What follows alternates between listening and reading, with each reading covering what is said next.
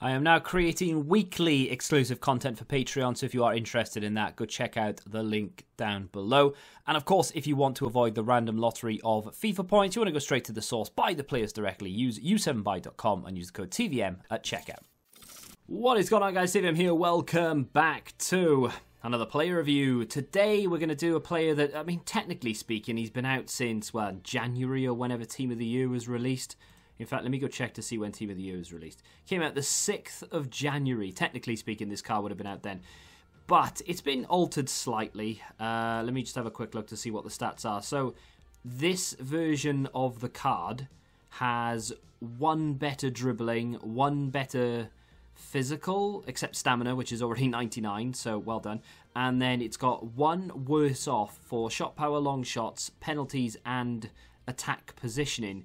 Everything else about the card is basically the same. Now, the Team of the Year card is currently coming in at around between 360 and 390-ish. The Team of the Season is slightly cheaper, between 3 and 350. So you can get the Team of the Season cheaper than the Team of the Year. I think it's probably because a lot of people would prefer the Team of the Year price, plus the demand for those, well, not the demand, the supply, sorry, for those will be a little bit less. A lot less, because they're not in packs anymore, and some people have probably stopped playing the game with them on their account, etc., and so on and so forth. Why am I reviewing him a minute and a half into the video? Well, it's because I packed him, and he is in packs right now, so it kind of makes sense for me to do the review. If you haven't seen anything of Team of the Year, or indeed Team of the Season, Andy Robertson, and this is coming from someone who hasn't used the Team of the Year version outside of the draft, so I don't really know, or rather didn't really know, what to expect from him. Now, with that being said, there are a lot of chem styles you can use here. I mean, I've gone with a backbone because it turns him into a 97 rated left back, but it is entirely up to you as to what you want to take from it. So 91 acceleration, 95 sprint speed. For me, that didn't need touching. You can, obviously. You can give him an engine. You can put a shadow on him if you're mental. You can do whatever you want, right? But for me, at least, that acceleration and sprint speed is enough. The shot power, long shots, finishing, so on and so forth, it is what it is. Good shot power and good attack positioning, terrible finishing, and not great long shots. Are you really going to get into a situation with your fullback where you're going to be taking shots? Probably not. Some of you will. Some of you probably use your fullbacks as strikers. You know, so there are some people out there who do some really crazy stuff. However, I'm not one of those. I'm rather traditional. I use them to overlap. That's about it. So it's not really going to happen from my standpoint. I'm just going to leave them as they are. The passing goes up to 99 for vision, short passing, and curve with 91 long passing. He's already got 99 crossing, so that just turns him into one of the most deadly passers in the game with a backbone. Not going to touch the dribbling. Get back to that in a second. 99 interceptions, defensive awareness, stand tackle, and slide tackle. Quite possibly the best defender in the game from that point of view, really, if you think about it. I mean, 99 for everything apart from heading. And he does score a goal, which ironically is with his head in this game, and it's a powerful header. Great run, great positioning, good header, and you obviously will get to see it. But that's the team I've got him in. You've probably already seen it if you watched the Kovacic review or the Adama review, because I had both of those running at the same time. I did play a few games without those, Kovacic and Adama, because I'd finished the reviews and I'd since sold them. But obviously I kept Robertson to finish it off, so I did replace them with a few other Team of the Season cards, but for the most part at least, he played the majority of his games in that team. You'll see the other cards that I reviewed, of course, going forward, probably tomorrow. But with that being said, in terms of his dribbling, I didn't feel like I needed to improve it, really. I mean, 90 dribbling, 94 ball control, 97 reactions, 90 agility, 92 composure. For I don't know, central midfield player or a cam, yeah, sure, why not? Let's improve it, let's give him the best we can. But for a left back, that is fine. That is absolutely fine. We don't need to have 99 ball control, dribbling, and so on and so forth for a left back. I mean, yeah, it's not going to hurt, and it'll be nice to have it, but it's not the end of the world that he doesn't have it. It was a decent trade-off because that strength needed to be boosted. Now up to 83, definitely much better.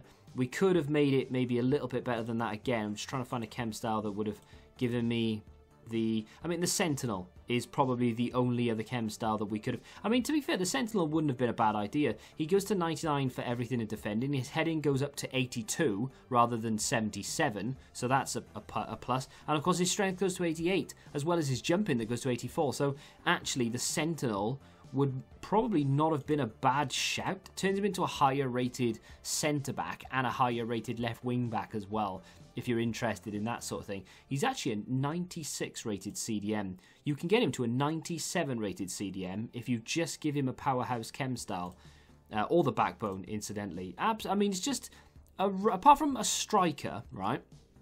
You can give him any chem style you want to suit the position you want to play him in, and you can turn him into a 92 plus rated player, minimum for any position. In fact, I think it's 93. Apart from striker, you can turn him into a 93 plus player in any position on the pitch, which is absolutely crazy. In terms of, I'm just trying to find, in terms of a finisher, I think 89 in terms of a striker is the best you can make it. That's with a dead eye. But it's just crazy to have a card that well-rounded that you can quite literally use in any position. His crossing is spot on if and when you want to use it. I myself, as well as I would imagine the majority of people out there, you're not going to be using crossing. It's just not a thing. I mean, maybe for the odd objective or something, sure. But other than that, probably not. His forward runs are really powerful, really, really effective. As you can see, they ran all the way from his own half into the penalty area. Great dribbling, nice ball control, good agility, plays it across, and of course you've got a Hummels there that blocks it out. Tracking back, not a problem. I mean, the pace is in abundance, right? We're up against Daniel James there, not a problem. Caught him up quite nicely, got enough time and room to be able to chip that up to himself, not that there was any need to, and he manages to scoop it out of trouble. But in general, this card will offer you something for whatever position that you want him in. And it's an end game card in every sense of the word. So if we come down to the price, which I'm sure is the sticking point for many, I think between 3 and 350 is probably spot on. Like, okay, would be amazing if it was less, obviously. If this was 200k, we'd be laughing. If this was 100k, we'd be laughing. If this was an SBC with 183 rated team, yeah, brilliant. But for an end game left back that you will quite literally keep in your team from now until the end of the game, is 300 to 350 that much to spend on this card? I genuinely don't think it is. I think that is the optimum price for a card that you'll have until the end of the game. If you're like me and you like to chop and change your teams a lot, and you'll play some weeks with, you know, your sort of your most exciting team, your favourite team, and then the week after you think, well, it's a bit boring to be playing with the same team over and over again. I kind of want to change, and I'm going to go build something slightly cheaper. Then yeah, sure, if you're chopping and changing and mixing and matching and whatever, then spending 300, 350k on a fullback might not be your jam, and that's fine. But for me personally, if I was running an account where I didn't have to create content, I would 100% be keeping this guy, and he would be my left back until the end of the game. And EA could quite literally release anyone. They could give me a 99 Carlos, and I would still find reasons why Robertson would be the better player for me. I would use the 99 Carlos, I won't lie. But this card can compete with anything, and I think that's why it's probably the best left back in the game. And I hadn't really realised how good the Team of the Year left back is. I mean, I say, oh, he's probably the best left back in the game, and a lot of you might be thinking, well, duh, of course he is. I mean, there might be a better one, but I can't think of one off the top of my head that can compete with this card because it's so well rounded, and with the chem style turns into a near perfect player. And the mad thing about that is, of course, you can play him in any position. Yeah, okay, 2-star weak foot. We might as well talk about it before we end the video. 2-star weak foot is the biggest downfall of the card, as well as the strength, actually. So that's why maybe, as I said, a Sentinel wouldn't be a bad chem style. I did say backbone, but looking back, maybe a Sentinel wouldn't be a terrible idea, because you get that extra strength boost. And then the only negative to speak of, other than maybe the attack side of his game, which I'm not really that bothered about, would be the 2-star weak foot, which unfortunately we can't improve.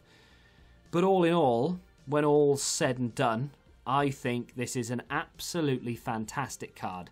And 300 to 350, fine, because you'll play with him until the end of the game. If you can afford Van Dijk as well, by the way, I mean, that is just a partnership made in heaven with, I don't know, Jordan Henderson in front of him, yeah, I mean, that's a nice little triangle to have if you're made of money, of course. Let me know what you think of the card in the comment section down below. If you have enjoyed the player review, hit that like button, subscribe to the channel if you're new, and until the next time, goodbye. Football Index. The game changed. Download the app now.